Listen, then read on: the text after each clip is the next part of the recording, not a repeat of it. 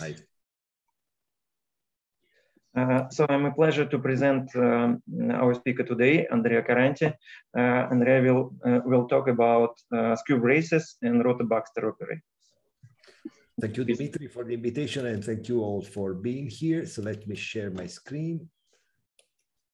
And okay, good. So I'm going to talk eventually about. Sorry, is the sound okay, or should I? Okay, perfect. Okay, so I have chosen to tell a story of how my co-author and I got to study Skew braces, to be among the many people who study Skew braces via this gamma function that I'm going to define, and how recently Lorenzo Stefanello and I gave an application to Rota-Baxter operators on groups. So just a second. No, what's happened? No, sorry. It's a little problem.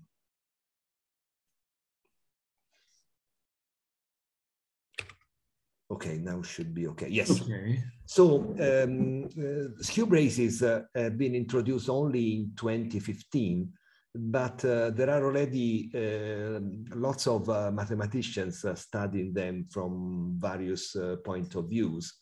And for instance, because they have many applications, for instance, to finding set theoretic solution to the so-called quantum Young-Baxter equation, and also application to the classifications of Hopf-Galois structures. Perhaps I should mention that I know nothing of Galois structures, but I've worked with people who know, so it's a team effort. And the point, from my point of view, I'm a group theorist by trade. Skew braces are in one-to-one correspondence with the regular subgroups of the holomorph of a group. All definitions will come in due time. And Skew braces can be described and dealt with in many different ways. One method requires to study certain functions that are called lambda by people working in Skew braces, and I tend to call them gamma for reasons that I will explain, because I started studying these functions in a different context before Skew braces were introduced, and I called them gamma, and I kept the name. And these functions gamma are characterized by a certain functional equation. I will be talking about that. And they are related to Rota-Baxter operators, and you will see in due time. So let's start with regular subgroups and group operations. I will start with a converse of the well-known Cayley's theorem. And okay, yes. So let's start with a pointed set. Okay, so G is a set, and 1 is a distinguished element in G. Note that, of course, the letter G suggests that we're talking groups, and 1 suggests that we're talking the identity, but so far there's no structure. It's just a distinguished element.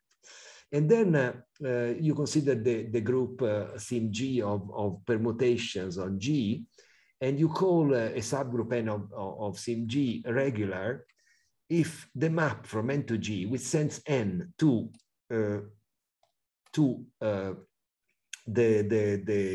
what happens when you, so this is my symbol for the value of N, which is a permutation on G on the element 1, okay?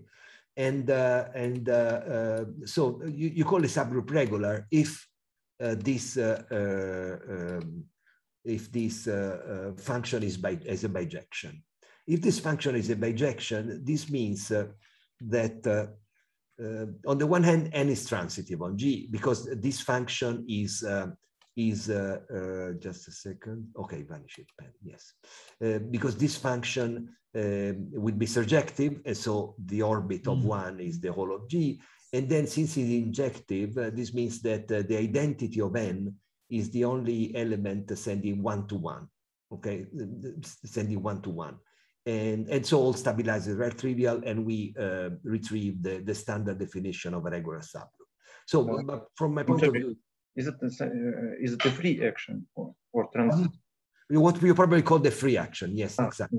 Okay. So transitive and all stabilizer trivial. But I mean, this is conveniently described, and I will need it by saying that this map is a bijection.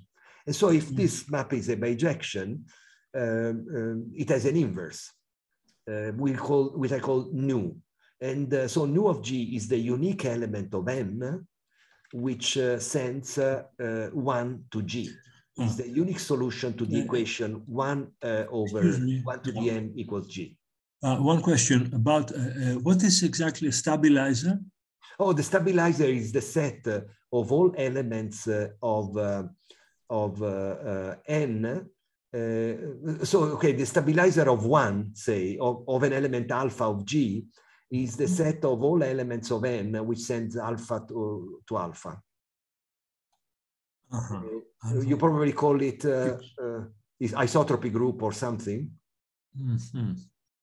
So in this case, the stabilizer of 1 alpha to alpha sends alpha to alpha. Nice. So I call it stabilizer, but sometimes it's called isotropy group or no, it's okay. It's standard. No, it's okay. Yes. Okay, fine. So nu is the inverse of this map. Okay, so nu of G is the unique element which maps 1 to G. And since we have this bijection from G to N, actually the bijection in both directions, you can use transport of structure and introduce a group operation circle on G, such that nu is an isomorphism from G with a circle operation at N. In other words, G circle H is defined as nu inverse of nu G nu H. So that's typical transport of structure. So now we have a group operation on G, and it's easy to see that 1 is the identity. And what's the action of nu of H on G? Well, G is 1 to the nu of G. Nu of G, nu of H is equals nu of G circle H. And 1 to nu of something is that something. So this is a G circle H. And this is the converse of Katie's theorem, because we have proved that every regular subgroup of sim G is the image of a right regular representation. I mean, nu is the right regular representation of the G circle. Okay, because you're operating by right multiplication according to this operation circle. Now we do, say, the direct part of Katie's theorem. So we take G dot C dot 1 to be a group. And now, I mean, let's keep all the notation of the previous slide. So this time we have 2 operations on G, a circle operation induced by the regular subgroup N, and another group operation that we have given on G. Of course, they will be totally unrelated, okay? Because there's no reason why there should be a relation between the 2. And the direct part of Katie's theorem tells you that you can take the right regular representation. So rho sends an element G to the right translation by C dot. And this means that now we have 2 regular subgroups of the symmetric group on G. One is N and one is rho G. And of course, they will be, in general, absolutely unrelated. So to obtain a link between, in particular, the 2 operations, let's consider the case when N, the regular subgroup, is contained, unfortunately, there are 2 N's here, in the normalizer in the symmetric group of the image of the right regular representation. First of all, it's an elementary and well-known fact that this normalizer is the semi-direct product of rho of G by the automorphism group of G, which is a bona fide subgroup of the symmetric group of G, because it, after all, is a group of permutations on G. And this I will then call the holomorph of G. This may be called the permutational holomorph because it lives inside a symmetric group, and it's isomorphic to the classical abstract holomorph, which is the natural semi-direct product of a group G by its automorphism group. Okay, so let's consider the situation when N is contained in the normalizer. Of course, you might be wondering why this condition 1? Why should we consider this condition?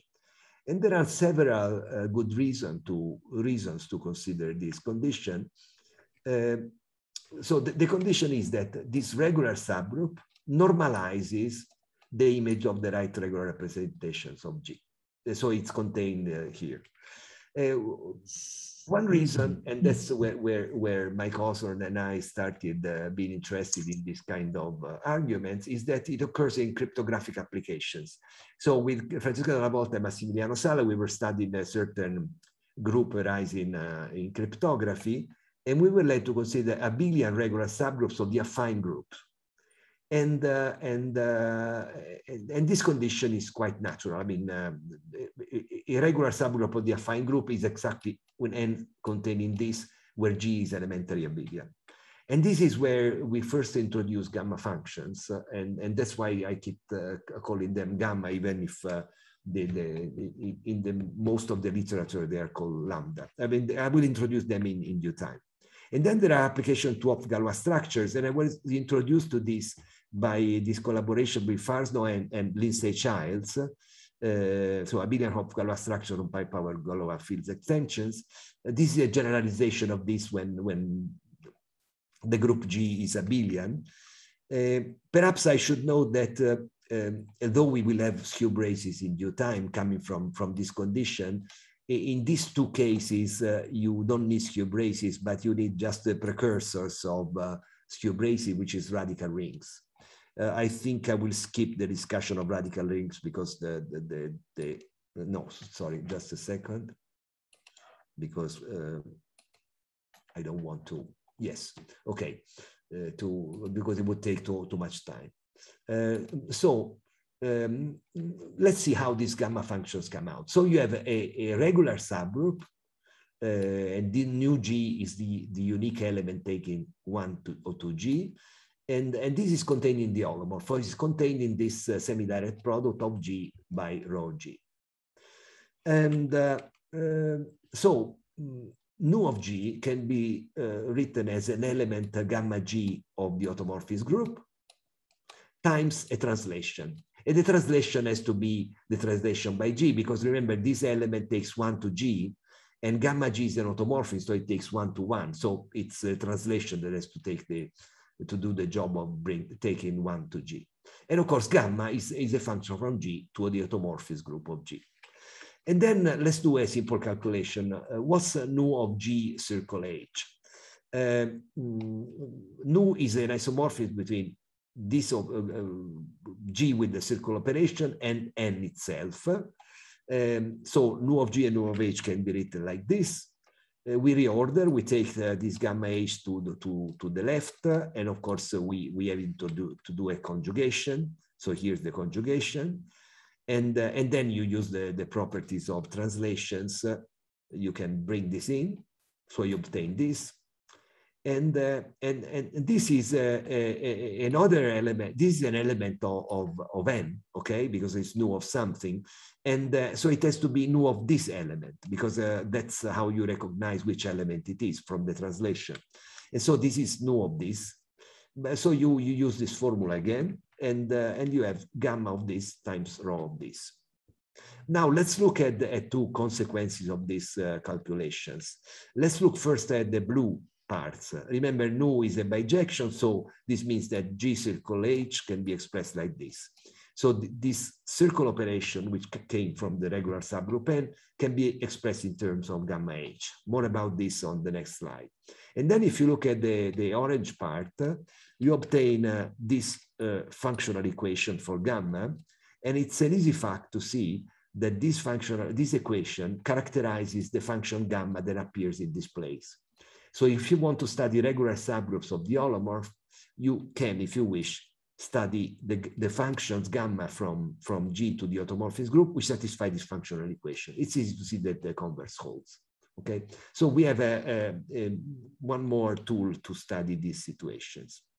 But now let's see how Skew braces come in, because gamma is a function from G to the automorphism group. In particular, each value of gamma is an endomorphism.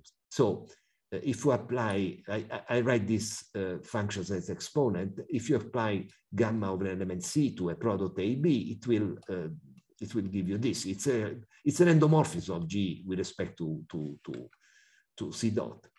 Now, we have seen in the previous slide that there is this link between the circle operation induced by the regular subgroup N and the gamma function. And then you can rewrite, if you wish, the action of gamma C on X like this. Note, this is the inverse with respect to the C dot.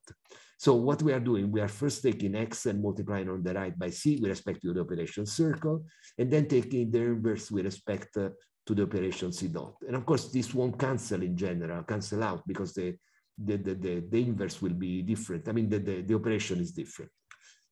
But then you can rewrite this. Simply, you use this to rewrite this, and you obtain this, okay? If you wish, you can erase this. And this is exactly the axiom for a right skew brace, okay? Meaning a right skew brace is a set G with two group operations, which is linked by this. And from the point of view of gamma functions, you are simply stating that the values of the gamma are endomorphisms. And then the other axioms of the skew brace correspond to other properties of gamma. For instance, the functional equation of gamma corresponds more or less to the associativity of the circle operation. So we have introduced skew braces via the gamma functions. Good.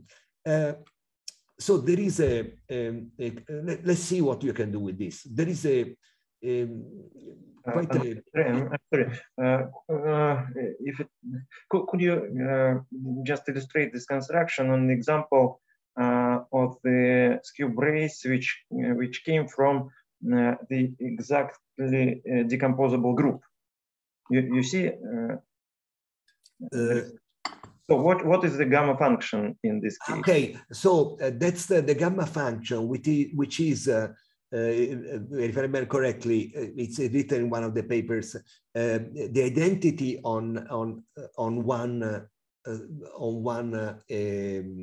component, and conjugation by the inverse on an element on the other component. Mm-hmm. Uh-huh. This is equivalent to I mean, this is something we wrote in a paper with Del Corso and Campedel, but it was already in the literature of skew braces and had been rewritten by Bardakov and Gubarev, for instance. It's something that keeps being rediscovered. Yes, that's yes, I think that's the correct thing. I don't have a slide for this, sorry. Okay. So there is quite some literature, particularly by Russian authors, on groups having the same holomorph. This is a rather ambiguous term, so let's see. Oh, and Timothy Cole was the one who has started working again on this recently, and now I've contributed with other authors with Francesca Lavolta to the problem, and Cindy Tsang is doing also some very nice work. So, strictly speaking, having the same holomorph means the following. Suppose you have G and the regular subgroup of N, and then you say that G and N have the same holomorph if the holomorph of G, which is this normalizer, corresponds to the normalizer of N in the symmetric group. So it can be seen that also this normalizer, if N is regular, is also isomorphic to the holomorph of N. Is not equal, as in the case of the regular representations of the right regular representation of G, but still it's isomorphic. But if you add the condition that G and N are isomorphic, or if you wish that rho G and rho and N are isomorphic, then you can exploit a result of quite an old result of Miller, which says that if you have two regular subgroup of a symmetric group, say rho G and N, if they are isomorphic, then they are conjugate. Or more precisely, every isomorphism between the two of them is the restriction of certain conjugation of an inner automorphism. And so if G and N are isomorphic, rho G and N are conjugate. And of course, an element that conjugates rho G to N, conjugate this to this, that is, it normalizes this because the two are equal. And so you obtain that this so-called multiple holomorph, the normalizer of G, acts transitively by conjugation on a set of the regular subgroups of sim G, which are isomorphic to N and then the same holomorph. And if you keep in mind that that the stabilizer of rho of G is this normalizer, you obtain that this quotient group acts regularly on the set of regular subgroups. Let me repeat, that are isomorphic to G and have the same holomorph. Okay, and so this group has quite some interest. I mean, it's been studied by several authors, and then Timothy Cole and other people, including myself, have been studying it also recently. And in studying, of course, I mean, I have some sort of obsession for these gamma functions. So how do you study this in terms of gamma? We have here that these two normalizers are the same. So in particular, n is normal here. So n is normal here, okay? So you have that n is normal in the holomorph of G. And then, of course, you have a stronger condition. But I mean, it seems to me that studying this weaker condition first is somewhat the right approach. And this translates in a very strong property of the gamma functions. So the gamma function that correspond to this particular regular subgroups, those who are normal in the holomorph, are equivariant for automorphism of G. You will see the consequences of this strong assumption in a second. And then once you have found this gamma, you try and find those that satisfy the additional conditions, but we won't go into the details. So this is weaker than the condition of having the same holomorph, but in a sense is more manageable. Let me mention, yes, what does this condition mean in terms of Skew braces? It means that you have this group with these two operations, but there is a stronger relation because the automorphism of the first operations are also automorphism with respect to the second operation. This is an easy consequence of this. And this is interesting in the abelian case, because I mean, I won't go into the details, but it leads to the study which Francesca Dalla Volta and I did in this paper of the commutative rings, in which an automorphism of the additive group alone is also not an automorphism of the ring. And this is a quite restricted assumption, which I don't think had been studied in the literature, but perhaps there is in the literature, I don't know. But it comes from this. I mean, this condition really translates into this condition that is probably of some interest. Good. Now let's move to perfect groups, because this shows how my authors and I became interested in gamma function that take value in the inner automorphism group. And then from that, you get to Rota-Baxter operators. Okay, so gamma functions are characterized by this functional equation. Of course, you can do a change of variables and rewrite it as this. So you replace G2 gamma H by with G, and then of course G here becomes G gamma H inverse. Suppose that gamma has this equivariance property, okay, that comes from this same holomorph. Then look at the value of gamma on a product GH. It's this, I mean, I'm just copied this thing. And then since it's equivariant, you can take this gamma H inverse out of gamma. Here it is. Now this is a conjugation in the automorphism group. This expands to this conjugate. And of course, these two cancel out. And you have obtained that gamma is an anti-homomorphism from G to the automorphism group. And in particular, gamma respects the inverse, okay? So the functional equation implies, if you have this strong assumption of equivariance, that these functions gamma are anti-homomorphisms. And of course, anti-homomorphisms are easier to deal with than these elements satisfying this functional equation. Now let's introduce a function that will play an important role in the following. And this is simply a complicated way of associating to the element G, the function conjugation by G, okay? So this is the function that takes G to the map that takes X to the conjugate G inverse XG. Okay, so let's see what happens when, under the assumption that I've taken so far, you compute the G on a commutator. in the group.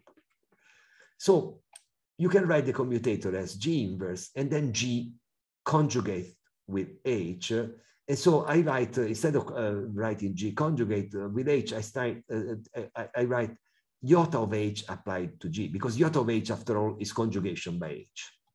Why is this useful? Because first of all, the gammas we are using are anti-homomorphic, so I can translate like this, and I take the inverse out. And then these gammas are equivariant, so I can take this automorphism, this is the inner automorphism used by H, out of the parentheses. And what I get this, okay? And this is nothing else than a commutator between iota of H and inner automorphism, conjugation by H, and this thing. Since the group of inner automorphisms is normal in the automorphism group, this is an inner automorphism as well. It's a commutator after all, and this is exactly the inner automorphism induced by this commutator. This commutator should be taken in the abstract holomorph for G. So what we have found that the value of gamma, this particular gamma, which are equivariant and so on a commutator, are inner automorphisms. That's where we first found these gammas with value in the inner automorphism. So in particular, if the group is perfect, so the group is generated by commutators, you have that all gamma function of regular subgroup having the same holomorph take values in the inner automorphism group. So in this group, in perfect groups, this holds for all values of gamma, because G is generated by a commutator. So it's perfect groups, which Francesca Lavolta and I dealt with in this paper, that introduce Francesca and I to gamma functions taking take value in the inner automorphism group. Let's talk of bi-skew braces. We are closing in on the application. So Lindsay Childs defined a skew brace to be a bi-skew brace if it remains a skew brace even when you exchange the two operations, okay? And I have written something about this, in particular in terms of the regular subgroups of the holomorph.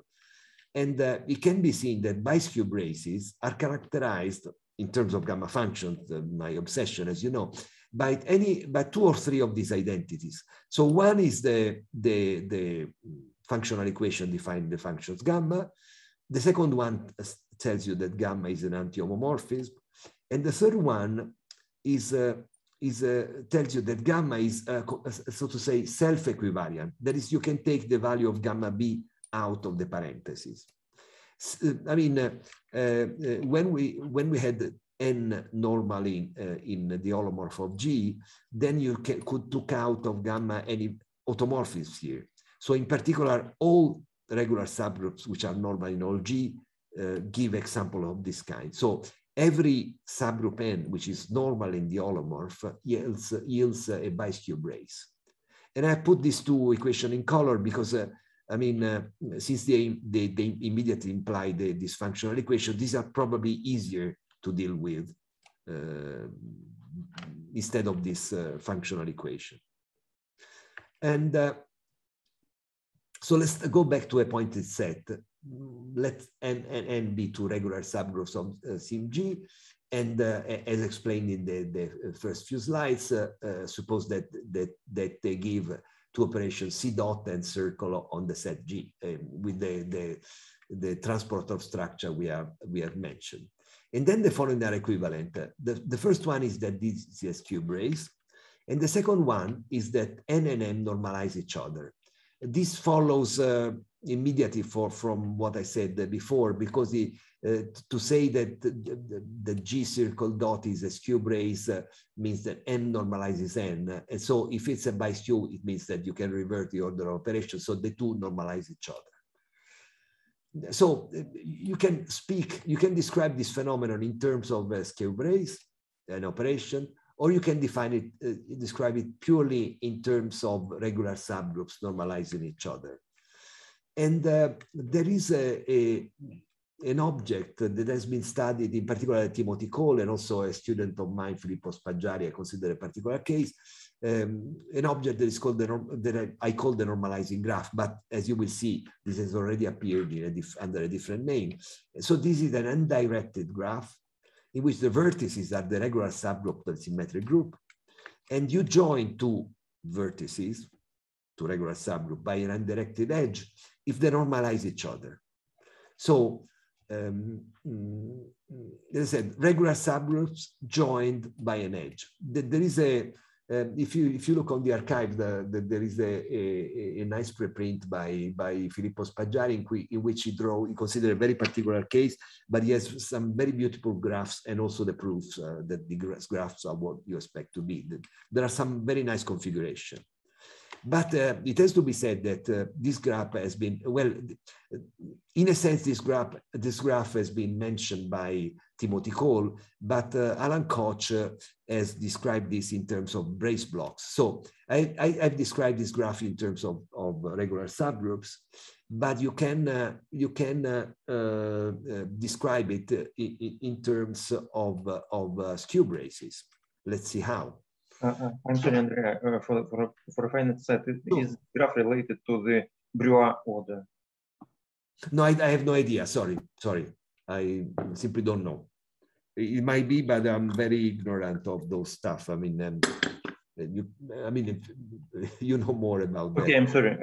No, but please, I mean, I'm very grateful for your questions and ask. I mean, anybody, please ask me questions whenever you want. I mean, I'm not here to listen to my voice, but hopefully to elicit a response. Okay. That's perfect. So Koch studied this graph from the point of view of brace blocks, and you see the name Baxter has started appearing. Koch studies it from this point of view. Suppose we have a pointed set, and the family of group operations on G is said to be a brace block if you take any two operations, then what you obtain is a biskew brace. And given the correspondence I gave in the previous slide, one can see that as brace block corresponds to a clique, that is to a complete subgraph in the normalizing graph. It's just a different way of looking at it. And but they are absolutely equivalent because of this correspondence between operations and regular subgroups. This converse of Cayley's theorem that I was discussing in the first two slides.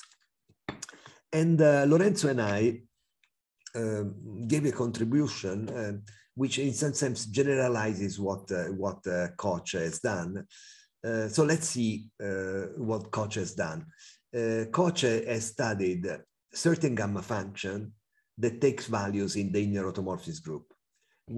At least from our point of view, he wrote this differently, but that's the point. So a theme that we have already seen appear in perfect groups. So Koch studies gamma function of this form, where psi is an endomorphism of G with an abelian image. Okay, and what Koch showed, recall that iota. Iota will come later. Iota is here. So iota sends an element to conjugation to the inner automorphism induced by G. Koch showed that if you take any of these functions, these are gamma functions, and if you define the circle operation as before in terms of this gamma function, then G C dot circle is a biskew brace. Okay, so the corresponding regular subgroups normalize each other for gamma function of this form where psi is an endomorphism in an abelian image. Moreover, it showed that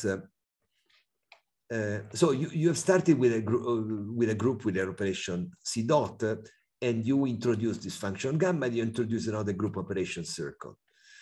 But psi, which is an endomorphism of G C dot, say, is also an endomorphism of G circle, and psi has also an abelian image as an endomorphism of G C dot, the circle. And so you can repeat the argument, because the argument works when you have an endomorphism of a group with an abelian image, but these properties are repeated for G circle, and then you can iterate the construction and you get a sequence of group operations And any two of these operations will give you a bi-skew brace.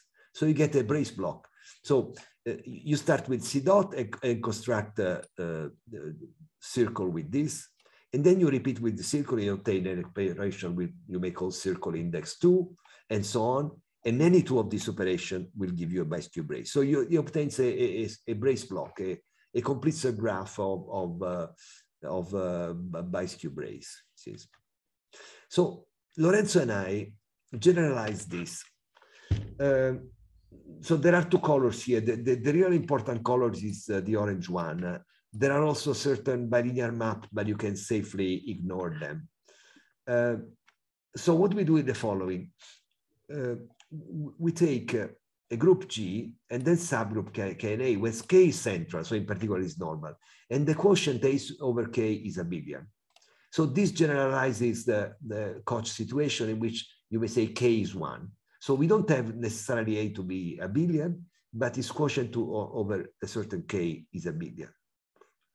And then you consider all the endomorphisms of C over K, which have image in this abelian subgroup, okay? All endomorphisms, not just one. And this is a ring under pointwise operation. And then, but you can safely ignore this. I'll tell you in a second why we consider this. You consider also the bilinear maps from G to K, which have K in both the left and right kernel. Then, okay, this is bad notation. So let me explain.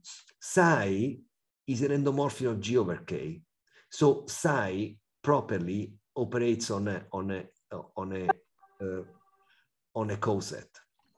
What I mean here, we have a more complicated notation in the paper with Lorenzo, but it means, you see, if you take a coset GK here and its image here, you obtain a coset with respect to K, and K is in the center. So each element of the coset, which is the image of GK under psi, will act by conjugation in the same way, because they differ by an element of the center. So although psi need not lift to an endomorphism of psi, of G, is just an endomorphism of G over K, this is well defined. No matter which representative you choose for this element, which is ill-defined, then when you conjugate, this is well defined because all the elements you may choose differ by elements in the center. Okay, so you take this and you add this bilinear map, but you can safely forget it, and then you obtain that any two operations of this form yield a bi-skew brace. And so this is the generalization which will be needed in the example at the end, in which, as I said, we take not just as Koch does endomorphism with value in an abelian subgroup, but this only holds in a quotient, and then we lift it and we get a lot of skew braces. So all these operations yield a brace block, and then we have also an iteration method, and that's where we need the bilinear maps, because you can iterate this construction. And even if you start without these bilinear maps iterating, you get these bilinear maps as central commutators. But this is not important. I mean, in the following, we will only need to use this particular gamma function. So let me just repeat it once more.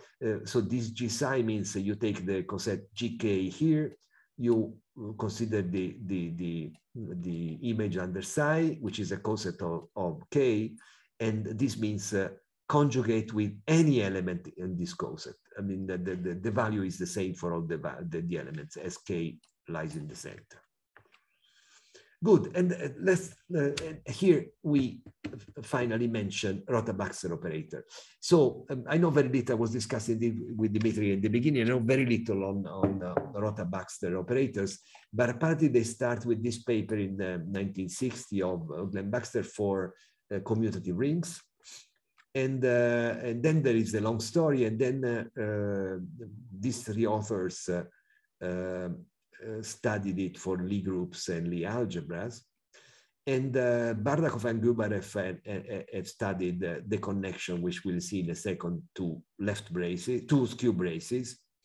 And also in the original title, it's spelled out Rota-Baxter and Young-Baxter. I have shortened this to fit for references in a page, okay? So this is Rota-Baxter and so on.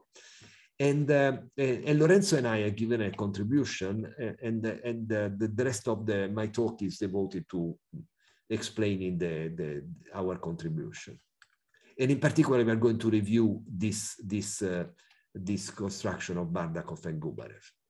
So what's a Rota-Baxter operator on a group? This is probably a Rota-Baxter operation or operator of weight -1 or 1, but to me, it's just a plain Rota-Baxter operator. It's a map from G to G, which satisfied this functional equation, where G to B of H means conjugation, okay? So B of G conjugated via B of H times H is the product BG, BH.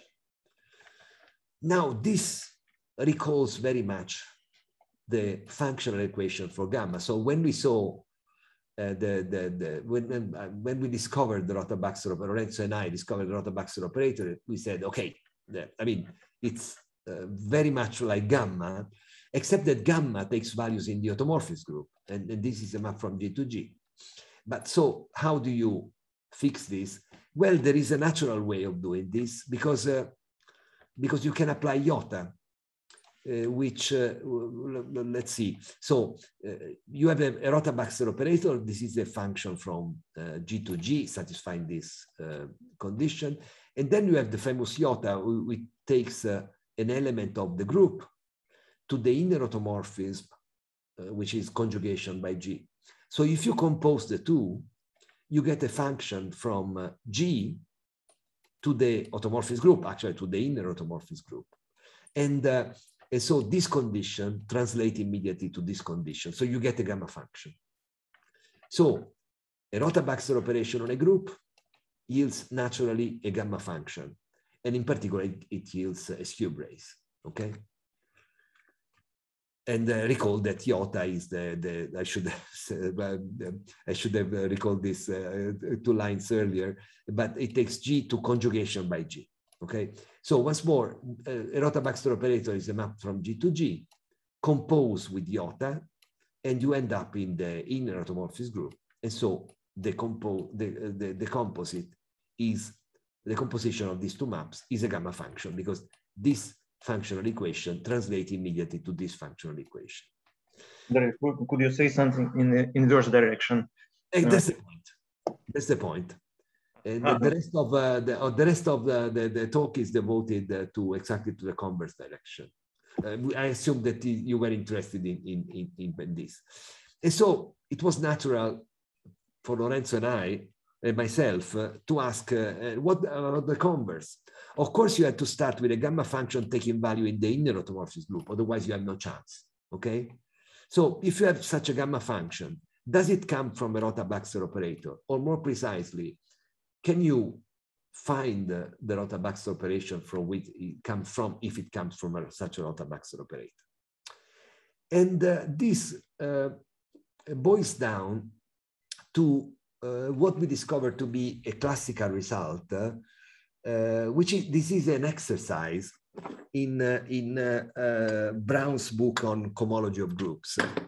And this is done with pullbacks and sequences and diagrams. Let me show you a concrete version of this. It's a very elementary fact, but it's extremely useful. So suppose you have two groups, and you have an abelian normal subgroup of the second one. And then there's a very natural situation. Suppose you have a morphism from U to the quotient. When is it that you can lift it to a morphism from U to V? What's the condition? So let's do it in absolutely concrete terms.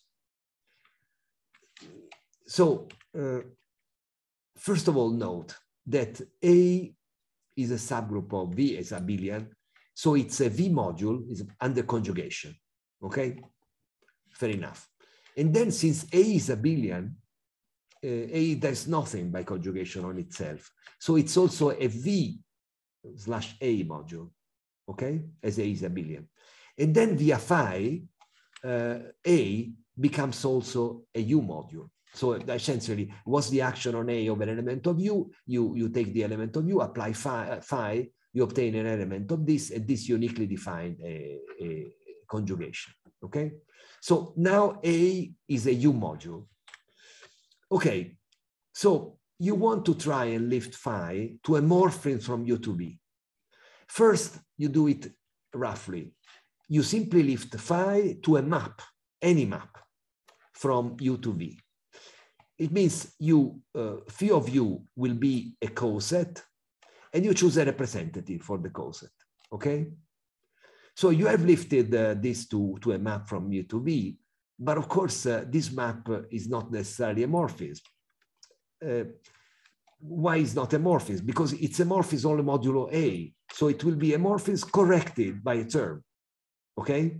Because there is a term in U, so phi is a morphism, but here you have A, so it has to be corrected by a function of x of the two variables x and y in U, okay, which is a function from U to U, from U times U to A. So you have lifted phi to what you can do to a map, and of course this won't be a morphism because there's this factor that disturbs the. So if this factor vanishes, then you have a morphism, and you have lifted phi. But so C is this lift, and it satisfies this condition with the correction, okay? Now, and force associativity, there is compute this element in, I mean, after all, operation on U is associative, so compute this in two different ways. I'll spare you the calculation, but if you compute this in two different ways, you obtain that kappa, the correcting factor, is a 2 cocycle. The calculation is absolutely straightforward, and it shows you that this is a 2 cocycle, okay? You simply use this 4 times. I mean, it's essentially only here you start with X, Y, and Z, and here you start with this. Note that this cocycle kappa, of course, depends on your choice of C, because after all, C is any lifting, and there are many, okay?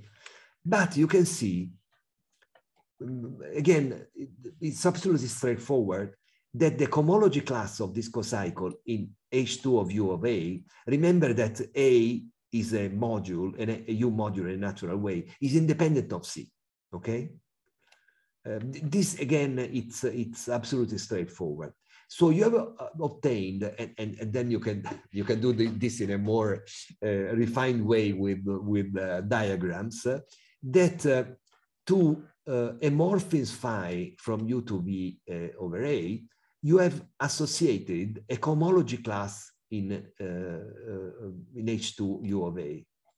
And then, again, it's absolutely straightforward to see that the condition for phi to lift to a morphism from U to V is absolutely equivalent to saying that the class of kappa is trivial in the second cohomology group.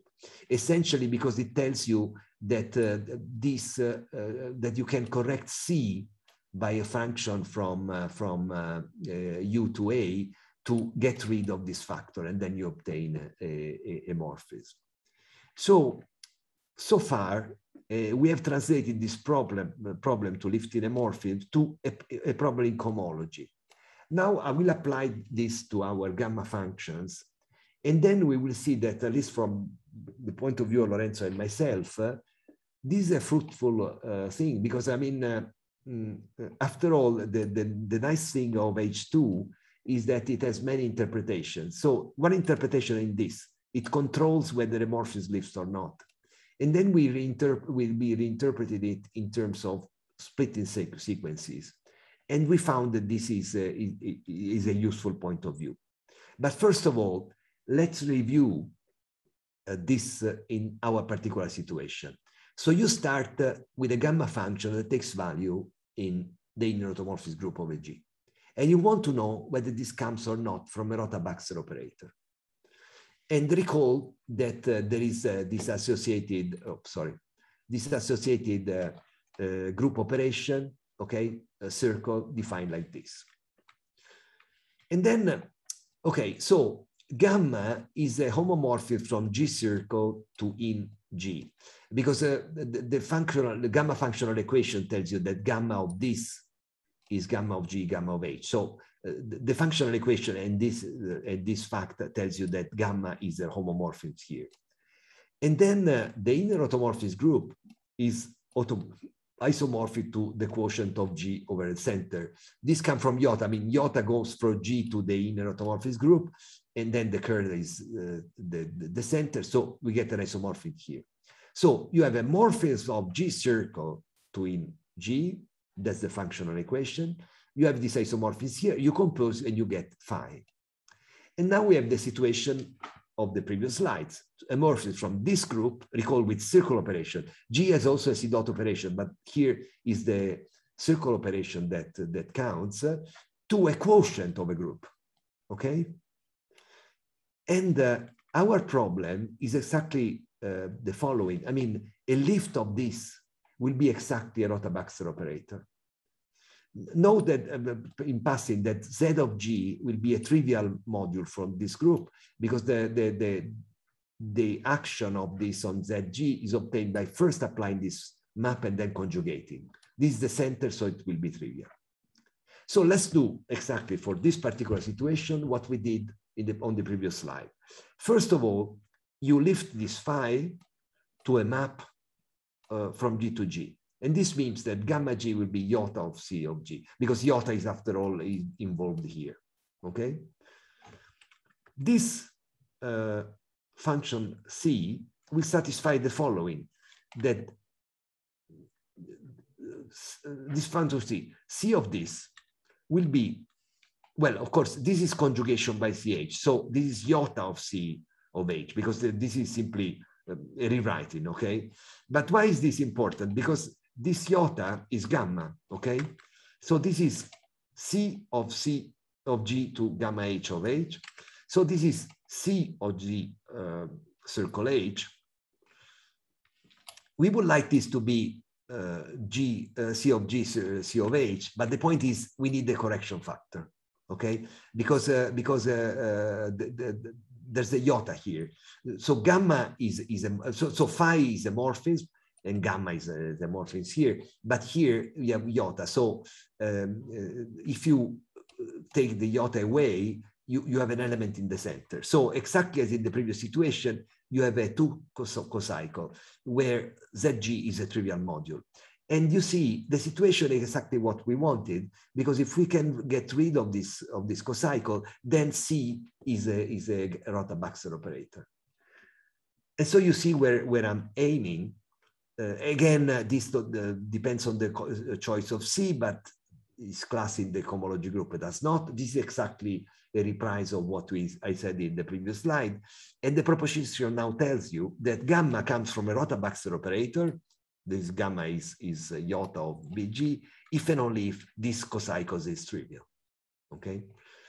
So lifting this function, lifting gamma to a Rota-Baxter operator is absolutely equivalent to the previous general situation of lifting a morphism, and is equivalent to proving, to showing that this cocycle is trivial in the second cohomology group. And now the approach, so this is a characterization in terms of cohomology of those gamma functions that can be lifted to a Rota-Baxter operator. So in one sense, from Rota-Baxter to gamma, you can always do.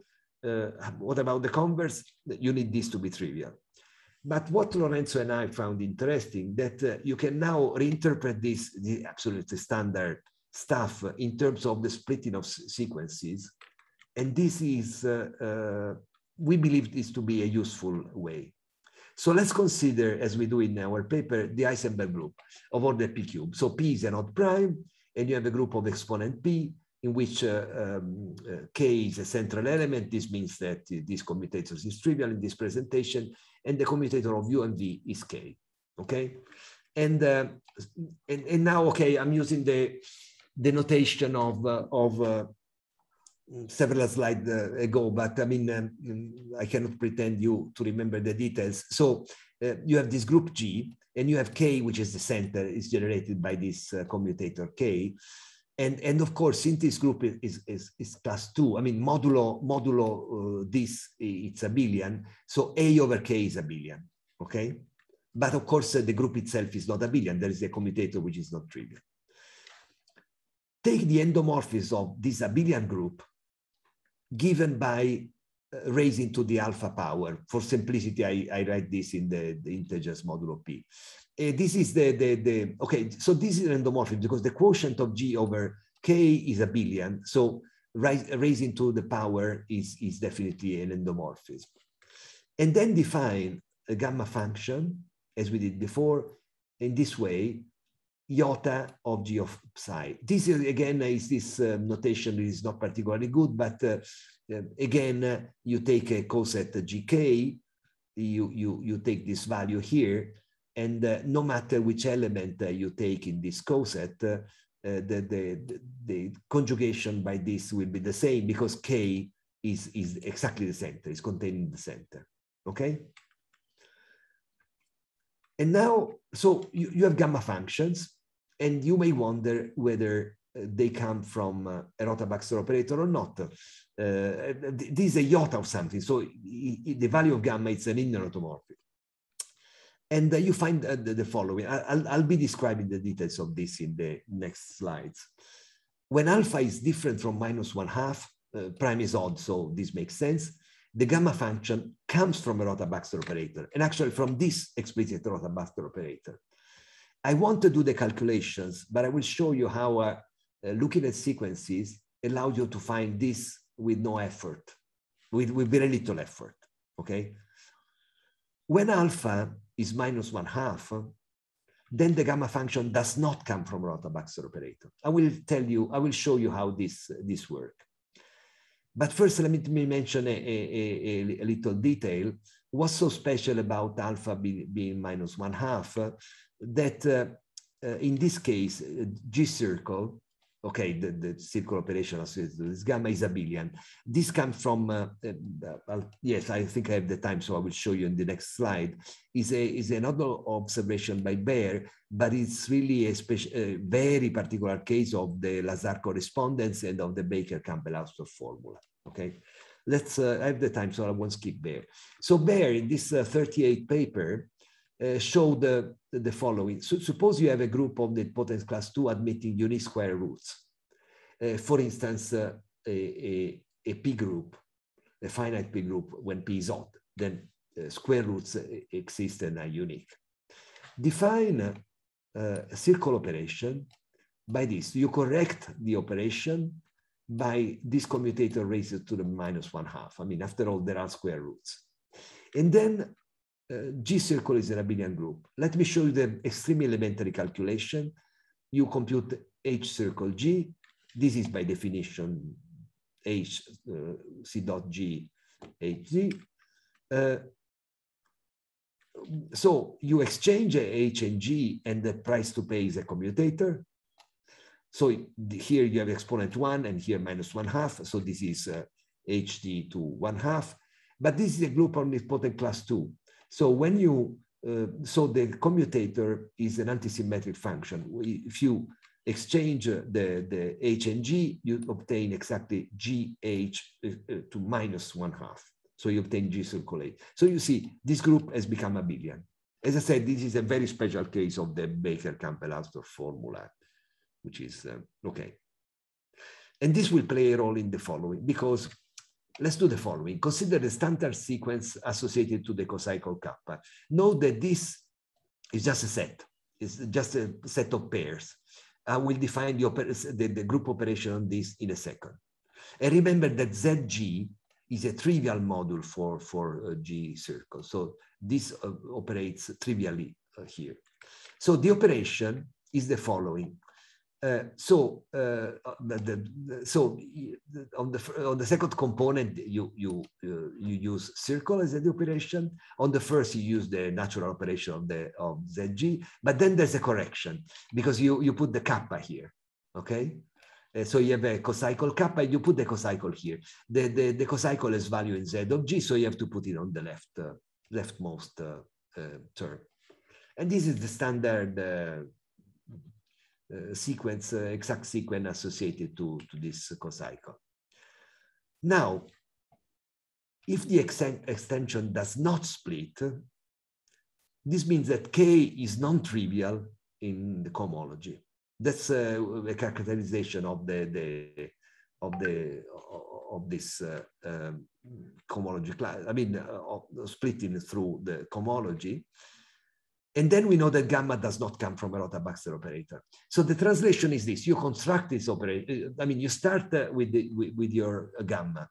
You construct your kappa, you construct the extension, and then you forget about Rota-Baxter. You simply look whether this splits or not. If you find that this does not split, then gamma does not come from Rota-Baxter operator, because this means that kappa is non-trivial, okay?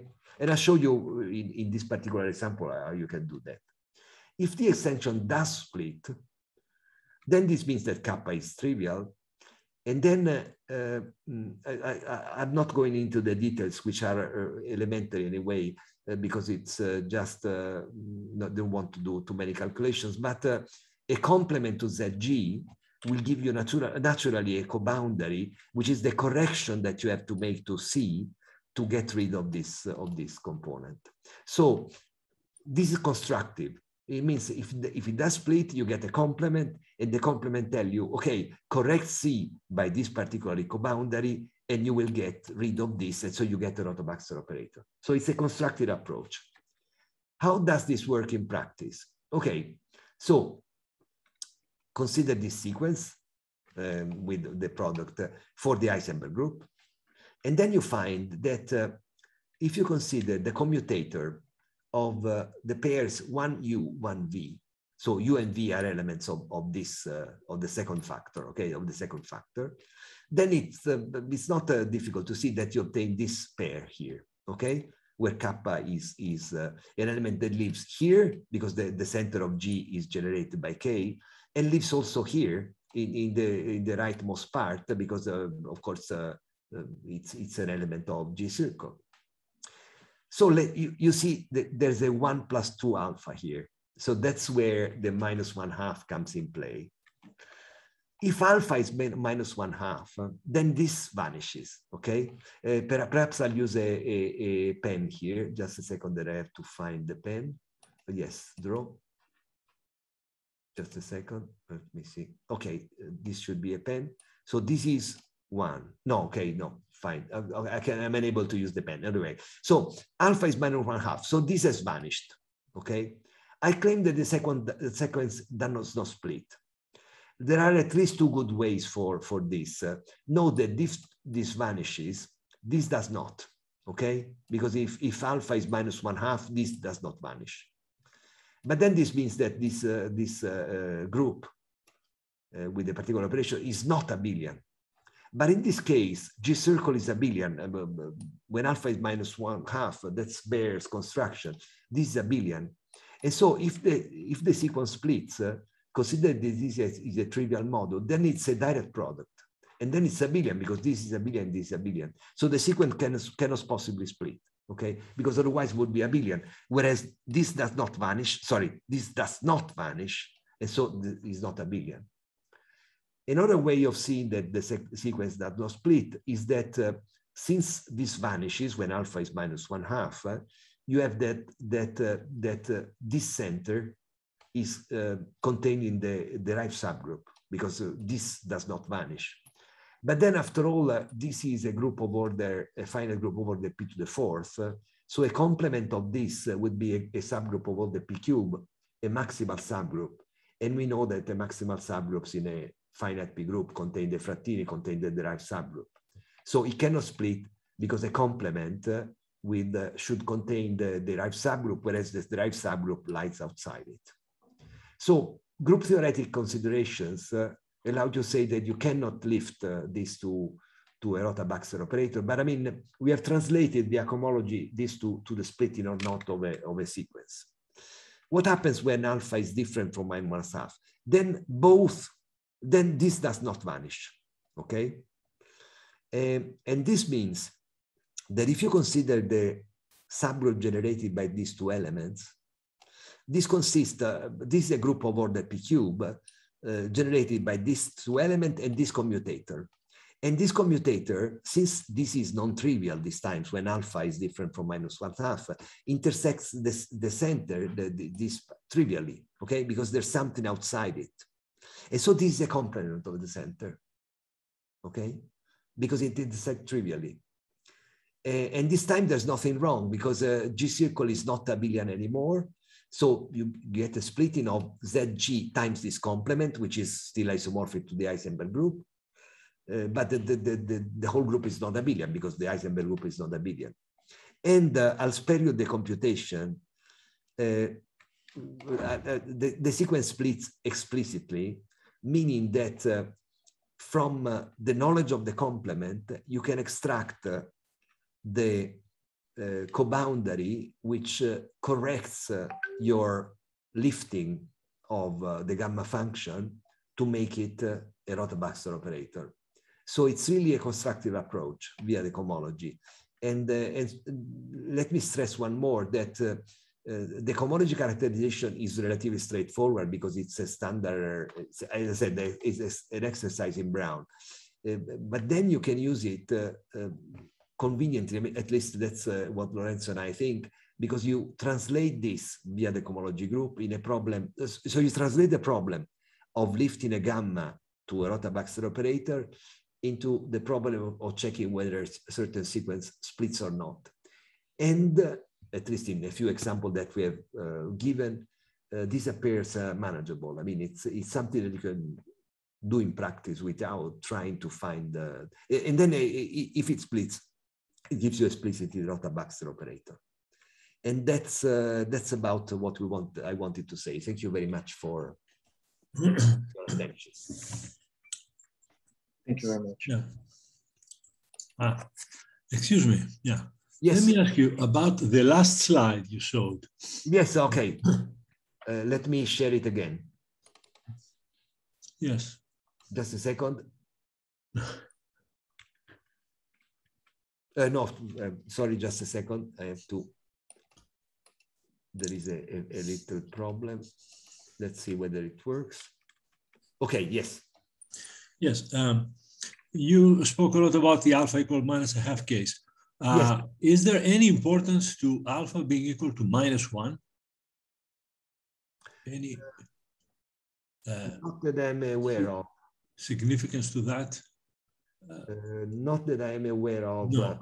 So no, I think no. Well, So, the only thing is that's related to. In this case, the associated regular subgroup is the image of the left regular representation. That's it. But apart from that, I don't. That's not. I see. So it's not important that the first term has a k to 0. Yes, vanishes. No, yes, you notice that this term vanishes in that case. You are perfectly right. But I don't think there is any importance. What's important is that since the second, no, sorry, since let me try just a second. I'll extract the annotation once more. What's important that this does not vanish, which means that the group generated by this does intersect the first component trivially. Okay. I see. And one more question regarding the overlap of this theory that you mentioned with cryptography. Can you elaborate this a little bit? Oh, yes. So what kind of braces correspond to the cryptography? No, yes. As far as I know, it's at least in the first paper I mentioned. That's the case when well, you know, the skew braces and braces come really from radical rings. So a posteriori, radical rings are special cases of braces and skew braces. So in that case, Okay, I have a slide if you wish on the radical rings, but let me tell you, in that particular paper, which I may try well to retrieve, but no. So what Francesca Dalla Volta and Massimiliano Sala were doing is the following. We were proving that, reproving actually, that the group generated by the rank functions of the advanced encryption standard was the whole alternating group, because there is is not a security factor in itself, but it's been proved long ago that if the group generated by the rank function of a cipher is too small, then there is an attack. The system is weak. So we were trying to reprove a result that had already been proved by others, and we wanted to go through primitive groups. In a sense, allow me to say that we wanted to use the Onan-Scott classification of the description of primitive groups. And so we split, we first proved that the group was primitive, and then we split the problem into considering the possibilities. And one of the possibilities for the primitive groups is the affine group. And that's what led us to study the abelian regular subgroups of the affine group, because that's the group of translations.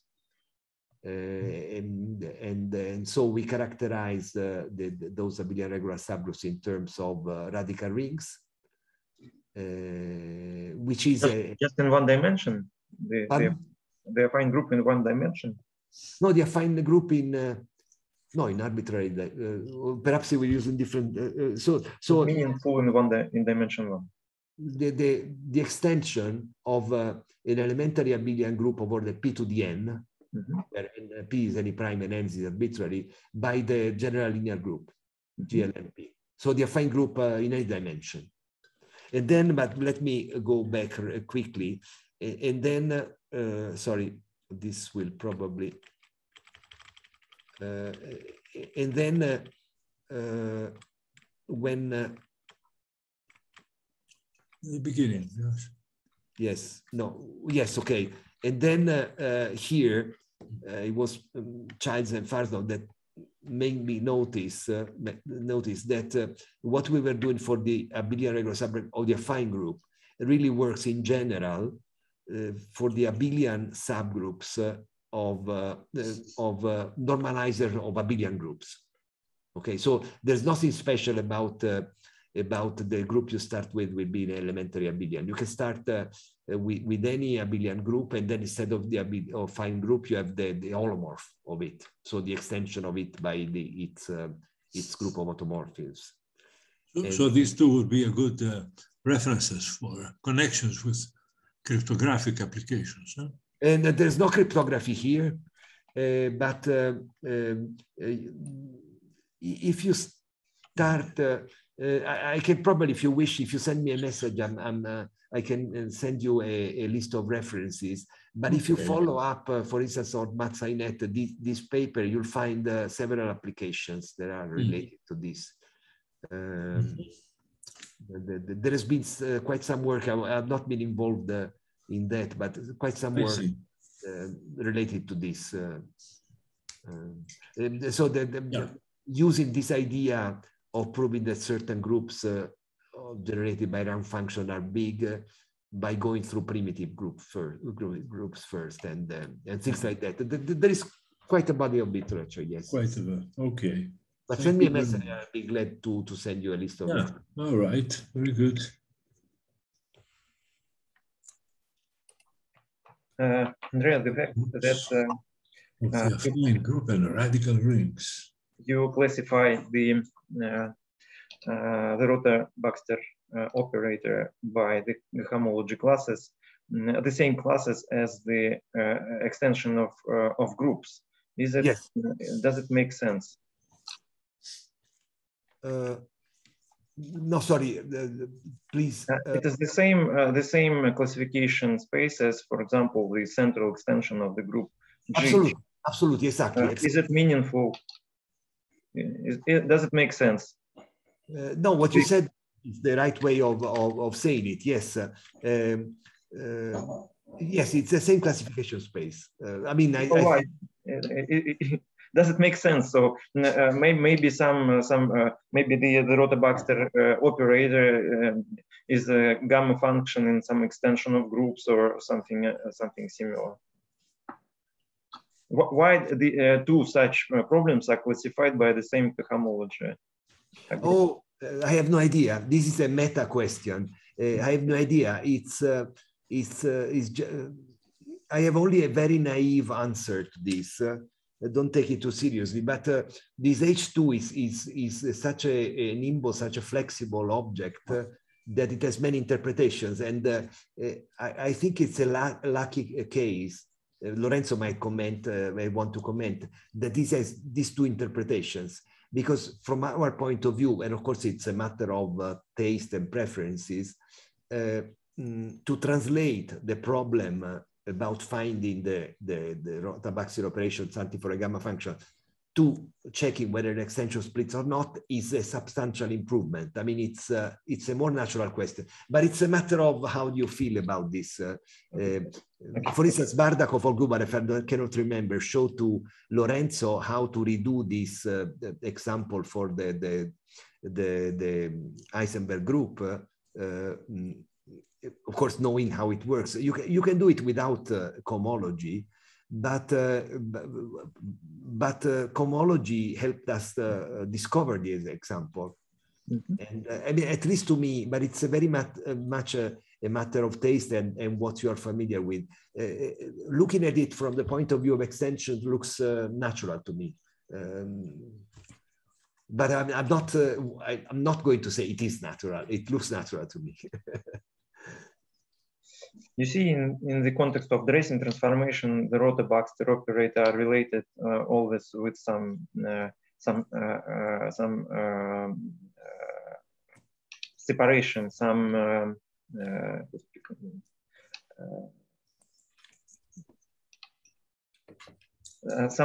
representation as a multiplication of some subgroups. So we can try to deform, to make an extension of this algebraic situation, exact decomposable group, and to make a central extension, for example, for some decomposable group. Okay, I have another question. Could you just repeat what was said about the brace blocks, so about the graphs of solutions? Is it some recursion procedure? Okay, so let me just a second.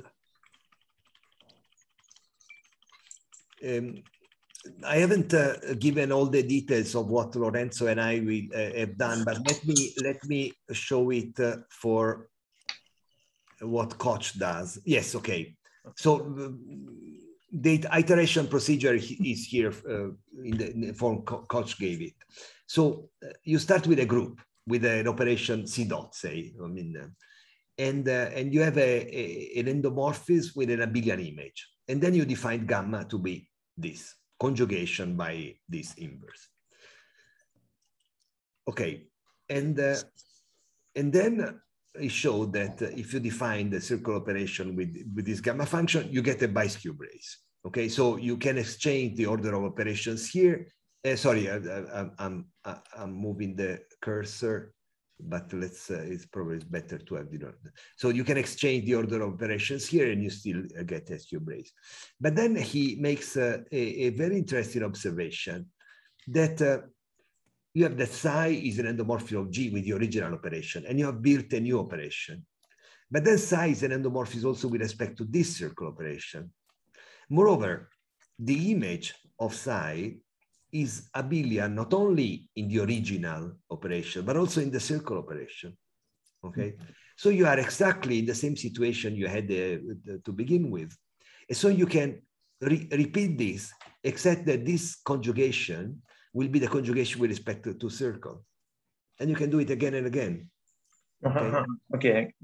And he proves that all these operations form a Blaze block. That is not only that, because what we have here is that one operation with the next is a bi-skew brace, okay? but you can take any operations, any two operations in this sequence, and they'll form a bi-skew brace. Okay. I see. Mm-hmm. And Lorenzo and I take a slightly different approach. That is, we construct without any operation procedure all these operations related to a certain subgroup which quotient is abelian, and then if you wish, you can do iteration within this class. So you have a biggish brace block, and then you have several paths of operation within it. But in a sense, instead of doing the iteration, we have all the operation at once via this collection of gammas and this collection of bilinear maps. Mm-hmm. Okay. Okay. Thank you. Thank you very much. And let me repeat that. At least from the experience of this paper of Filippo Spaggiari, this student of mine, I think it's at least fun trying to study these brace blocks or these normalizing graphs for certain classes of group, because you get some really nice graphs. And I mean, yeah, I would recommend anybody who has who likes to construct graphs and so on, to try and do it in. He did it for cyclic groups and. They related with some famous graphs like permutohedrons, some combinatorial graphs. Do you know permutohedron? Ahedron. No, so far it was just started. I mean, I have no idea what you meant in general. Yeah. Andrea, I'd like to thank you very much. It was very interesting. What is more important is many new questions. So I hope we will continue this discussion. Okay. Thank you very much. Thank you. Thank you very much for your. Thank you. Bye. Okay. Bye. So have a nice day. Bye.